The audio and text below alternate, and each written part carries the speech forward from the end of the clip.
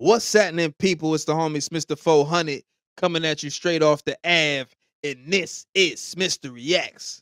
Shout out and salute to all the subscribers wherever you at all over the world, you know what I'm saying? And if you made it to this video, go ahead, give us a like and subscribe. New content daily. And look, we got the live streams haven't been as consistent, we must admit. But life been lifing, bro. My team been going through some things, and like, you feel me? I gotta make sure I hold it down in the time being. So, you know, it's always Mr. Reacts. I started just my thoughts, you feel me, to give a little, you know, that's gonna be dope. Just wait for how we work that out. But yeah, man, with this video right here, man, this is Mr. Reacts. I'm reacting to Ed Lover saying that Tupac was mad that Biggie stole his baby ad lib. You feel what I'm saying? And it was also said that not only did he steal the ad lib,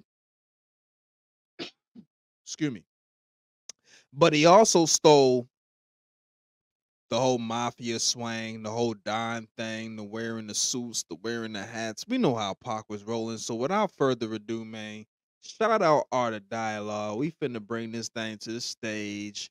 Shout out Ed Lover, the legendary Ed Lover. Come on, son. Come on, son. Come on, son. Son. Come on, son. The legendary Ed Lover. Come on, son. We out here, man. Let's get it. Shout out to both of them, bro. Stretch. If I'm not mistaken, you helped him get his first record deal, right? Yeah, with Tommy Boy Records, yeah. Yeah, Stretch was from the hood. He was from the neighborhood. Used to see him around a lot. And the guys that actually were the showboys who did the record Drag Rap, which became the record responsible for the whole bounce sound out in New Orleans. You can ask Manny Fresh or any of them. They used to play that Drag Rap record by the showboys. Orville and his partner, they are the ones that Stretch first started recording with because they wanted to record. And then when things didn't work out with them, they bought me a demo tape of their stuff, the Live Squad stuff, which was Stretch's brother Madge and K-Lo the DJ. And we kind of like, you know, started working together. I believed in them. I thought they had something. I thought they were really dope. And we kind of, you know, I let Latifah hear it. And then Latifah set up the meeting with Tommy Boy, and then Tommy Boy signed them. And I was executive producer on their project. If I'm not mistaken, he did production for Pac, right? Yeah. Him and his brother, him and Madge, they would produce a lot of songs. Once they got to know each other very well, and Stretch really kind of after they were a self-produced group, pretty much. Live Squad was. They knew what the beats that they wanted to use. They knew, you know, they learned all the tricks of the trade in the studio. He started producing records for Pac. So he started producing a lot of stuff for Pac and working with Pac on different music. And this is all before Death Row. Way before Death Row. Yeah, he did some good work for Pac, man. How did Big come in the picture? I can't even tell you how Pac and Big met. But I know that a lot of times when Pac would come to New York City, and sometimes if I was around at the time, Stretch had an MPV, and he would be like, yo, Pac just landed. I'm getting ready to go get him. And I'd be like, bet, I'll jump in, we'll roll. And we roll, and we go pick Pac up from the airport. And he'd be like, yo, we get to Pac, they start smoking. He'd be like, yo, where Big at? Somebody hit Big and see if we can find out where Big at. And they would hit Big, or they would hit C's, and they would page him back, and they'd be in Brooklyn, man. And he just always wanted to go and hang out with Big, and they always like to hang out together, man. They had this thing about them where it was a mutual respect. I was finna say, like, he must have had a mutual respect for Big, because for him to pull up to NY and be like, every time he pull up to Big, his peoples. First of all, he respect them. He trusts them. He feels like when he's in NY, he's good with them, which probably is why when things went left, as far as his shooting in Quiet Studios, he felt like, you know, with Biggie and them being upstairs, they might have had a, you know what I'm saying? You see how things could kind of line up. And then, you know, like, you from NY, you should know these people, this, that, and the third. But like, legend has it, Pac was dealing with some very serious characters, and anybody from the hood know it's certain people in the hood that you don't crossed. You know what I'm saying? And legend has it he crossed them people, but let's continue. From a street perspective and from a rap perspective. There's a mutual respect between them two dudes.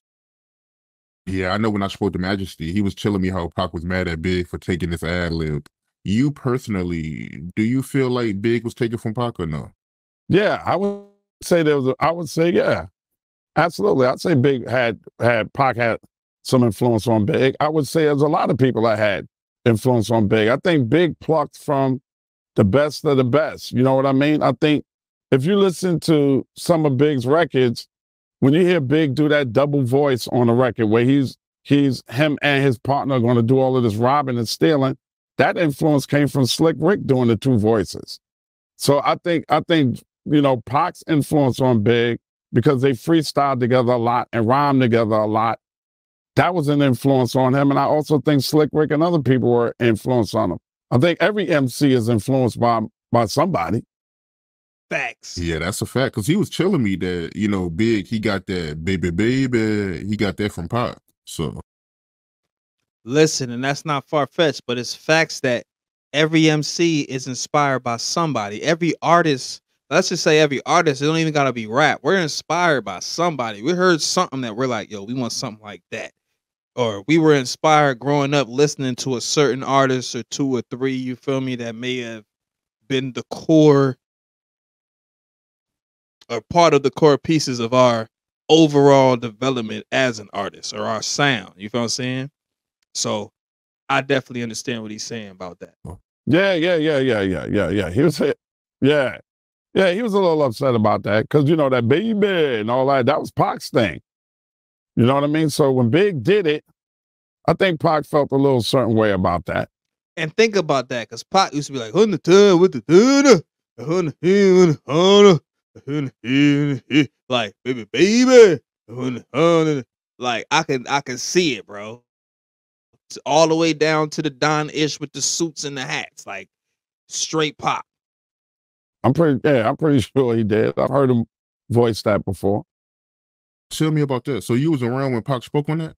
Yeah, he was a little upset about that, but it was big, and he wasn't like salty about it. You know what I mean? I think that all came out later on once they started beefing. But at the time, they were still friends, and Big blew up. And when Big blew up, Pac was very happy for him. He was very happy for Big's success at that time. Mm-hmm. This is before the wedge, that was unmovable wedge between them, came. So it was just like, oh, okay, I see that. You know, you put that in the back of your brain, like, I've done this and I've seen somebody else do it. I'll give you a classic example. It's almost like when I was on UMTV Raps and T-Money came up with the Ed Lover dance, right?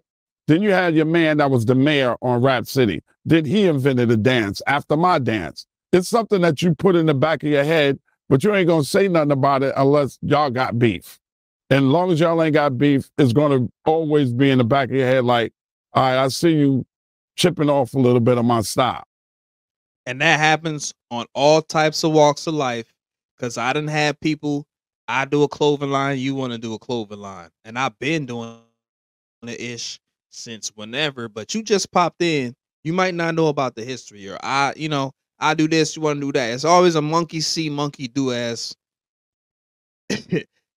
Negro in the hood, you feel me? It wasn't something that he was running around like, yo, dude is biting on me, I don't want to talk to him no more. It wasn't like that, bro. It wasn't. I'm pretty sure it was like, but pay homage though. Like, recognize why you say that the way you say that is because of me. Because I definitely be feeling that way. Like, recognize the way you move, like the reason you move the way you move is because of me. The reason you chose to step out and do that particular venture is because you saw me do that particular venture. You feel me? And sometimes it becomes too obvious. Like, they might have your style, like you were saying with the baby. Or it could be subtle. You feel what I'm saying? They could probably try to use one of your plugs behind the scenes or some shit. You know what I mean? It just be little ish. And I've definitely been there on several, ventures and things that I've done. I've saw people nitpick and steal from what the F I was doing without really giving them up no props. For real. Something like that. Do you recall exactly what Pac said? I think I remember one time we were all around. We were probably around Springfield, and I think Big Papa came on. And everybody was smoking. You know, we had went to the Ave or something. We was just chilling, and you know, Big was like the baby, and Pac was like, "Y'all hear this thing? Yo, okay, I see you, Big. Gonna take a little bit of my style," and that was it. It wasn't like he stormed off mad. It was like in a joking manner, keep the weed moving around.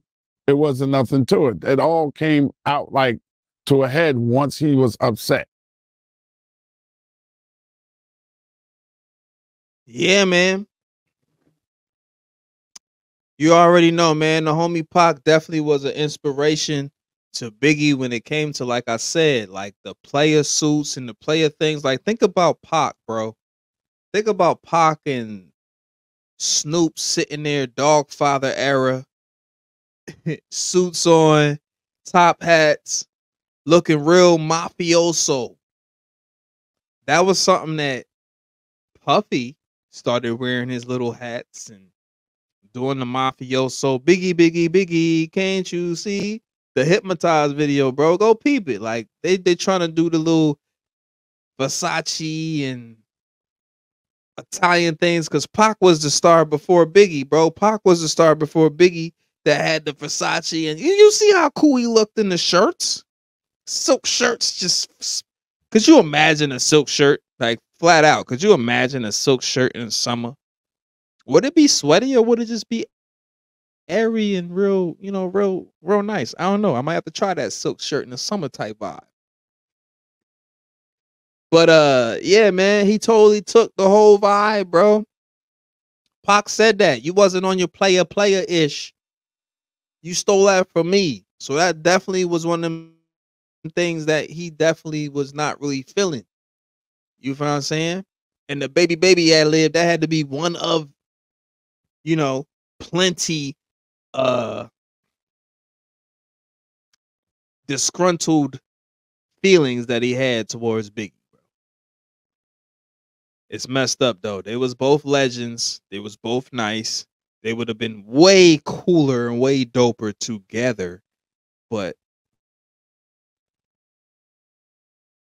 in a wild way, and I ain't even gonna say that. I'm gonna keep that to myself. But if you made it to this point in the video, go ahead, give us a like and subscribe. Cause you know, you see similarities between yourself and your counterparts around you and ish like that. Like Dub from Brooklyn. And me and him are very much like, I'm a very Pacish type individual. And Dub is a very Biggie type individual. And I could definitely see how if we was on the opposite sides of the spectrum, the war would be warring and would get real. God forbid, but that's how that is. That's the type of like, cause it's like you was homies, bro. That's like when homies, it don't matter. Like when homies separate, it don't matter what. That's like, come on, cause y'all got too much rapport. It's too much, you know what I mean? And at the end of the day, if it wasn't for certain people around y'all, ish could work.